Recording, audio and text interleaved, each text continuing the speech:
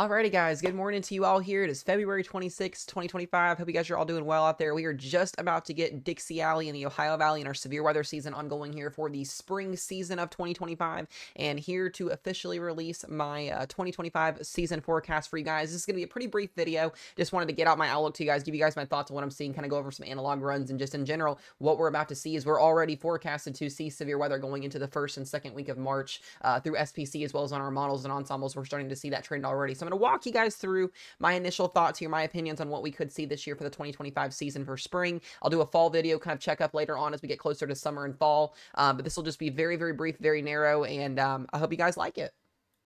Alrighty, and as you guys can see here on your screen, this is the outlook that I have made, kind of worked together and got a visual here for you guys to understand what we're potentially going to be seeing here. Now, this is based off of analogs. This is based off of, previous years that we could be seeing with our ensembles, our MJ over in the West Pacific Ocean. A lot of factors that go into this forecast that I've officially made here. And basically what we're going to be seeing, and we typically do see this on average more than anything, is a below average season for tornadoes, severe weather in general over here in portions of the West Pacific. You can have a couple tornadoes with these atmospheric rivers early in the season, as well as late in the season when we're getting our low pressure systems to move through off the Rockies here, as well as you get these dips in the jet stream that typically like to go up and around the West Pacific here in the central portions of the West Coast. So not really expecting any big trends in above average precip as far as, or not above average precip, but above average tornadoes and severe weather go. You can get an occasional tornado or two, especially in California if we get any of these coastal systems over in New Mexico as well, Arizona, Colorado. But I do think still we're going to be on that either right at average or below average trend for the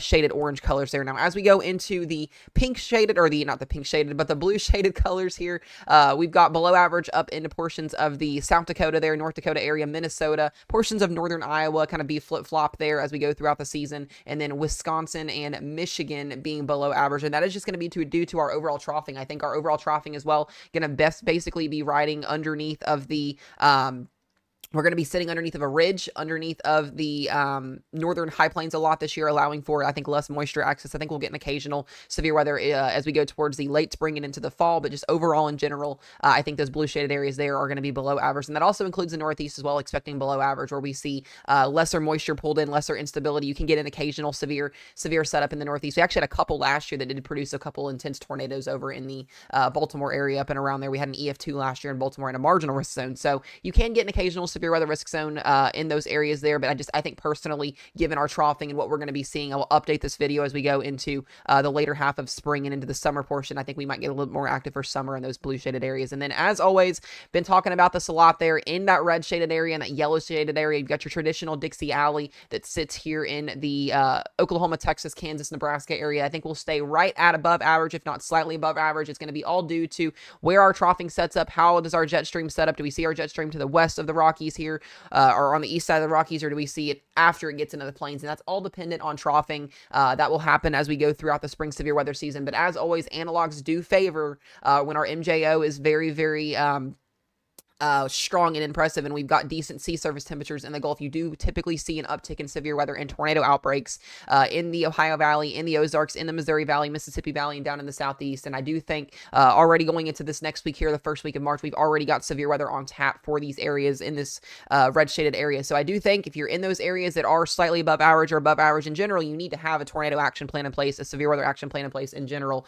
But I do think overall the Ohio Valley, as the Dixie Alley areas, are going to be above average. I think also in the green shaded areas here, where we have right at average tornado season as well as severe weather season, any of these lagging cold fronts that move east. Also, as we get into hurricane season as well, I do think we'll have tropical tornadoes as well with those landfalling systems along the east coast and down into the Gulf as well. So this will add to those original and overall tornado reports as we go towards the summer season. So that's kind of an aspect from what we're going to be seeing with our outlook there. I'll just kind of leave that up here on the screen so you guys can see that for a minute. But once again, I do think Dixie Alley and the Ohio Valley will be above average. I think our best shots of seeing those significant tornadoes will be in those areas, specifically down along the coastal areas into Alabama, Mississippi, Louisiana, and Arkansas, as well as into your traditional tornado alley, Texas, Oklahoma, Nebraska, Kansas. They're getting into your dry line setups as we get closer to April and May. So typically known on average, April and May are big time tornado seasons for Oklahoma, Texas, Kansas. But I think we'll start to see that shift just ever so slightly this season.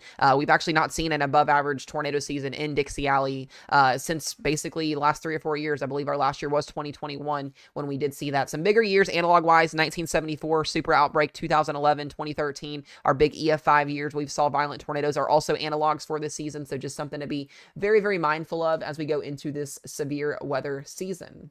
All right, I'm going to show you guys two analogs that have been issued from the Storm Prediction Center, and these are based off of similar years where our pattern is set up, our oscillations are set up, our sea surface temperatures in the Gulf and East Coast are set up. This is a very, very important analog just to kind of see where we could see our stronger potential for just tornadoes in general at. And if you go based off of analogs, 1950, 55, 56, 61, 1974, the big super outbreak back in the plains, as well as into Dixie Alley, also 2011, 2013, 2021, 2018, all of these big years where we've seen tornado setups and our large violent tornadoes and you know, potentially catastrophic fatality events as well.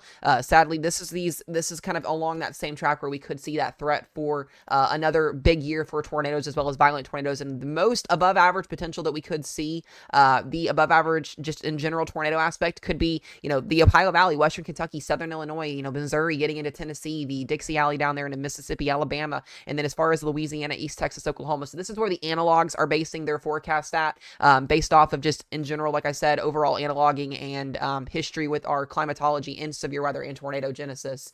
So we'll give you guys that for our tornado analogs. All right, and this is going to be our strong violent tornado analog. So it just gives us an idea of where our strong EF2, EF3, 4, and potentially EF5 tornado analogs have come into play. And once again, same similar aspect here, 1974, 2011, 2009, 2013, 2021 in here for all of our analog years. And once again, this could be a very, very historic tornado season if things do play out the way our analogs have shown, as well as our models are showing, our ensembles. So we're really going to have to wait and see, especially as we get into April and May. But if March does start off with a bang like we are forecasted and we're seeing models do already.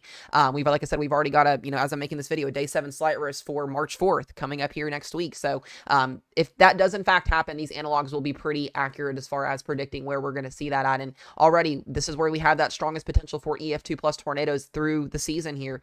This basically goes from now all the way to the end of the season. Where does that sit at? Oklahoma, Missouri, Arkansas, portions of Kentucky here. We've had big tornadoes in Kentucky, big time in Oklahoma, back up here into Dixie Alley as well. So those highlighted areas in the red, going to see a higher chance of above average potential for violent tornadoes. The blue shaded areas there, those lighter big blue areas, a little bit below average in typical Minnesota with Louisiana there. I think Louisiana might be a little bit of an exception depending on where our troughing and where our ridging sets up at. But that's just an overall aspect of what I think we could potentially be seeing this year as far as our tornado season goes. Like I said, guys, not going to be a long video. I do appreciate all the love, all the support. We will be going live and covering every single severe weather event this year, as well as posting forecasts every single day. So I do appreciate you guys for watching this. Make sure you share this out, as well as leave a comment if you have any questions in the comment section. We'll do some clarification more on this in future streams and in future videos. But other than that, guys, be safe, be weather aware, and we'll see you guys in the next one.